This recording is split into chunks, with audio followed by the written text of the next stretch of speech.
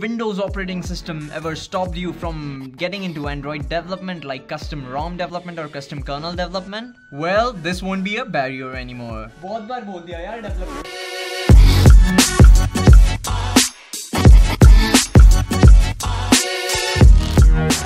I don't know how many of you know about this, but the Windows 10 latest update has included a Linux bash on Ubuntu for Windows. And at first I thought it would be buggy and quite hopeless, to be frank. But it gets the job done. But keep that in mind that you can't directly make changes to the files using the file explorer. I mean, you can view them, but you can't make changes to them. If you change any of those files, those changes won't be visible in the bash. But if you really want to make any changes, you can easily do them using the terminal. As you can see here, we have created this new YOLO folder on the root directory which we are browsing right now. If you check it on terminal now, you won't be able to find that file because we created it on Explorer. But you can make directory from the terminal and it will be visible here.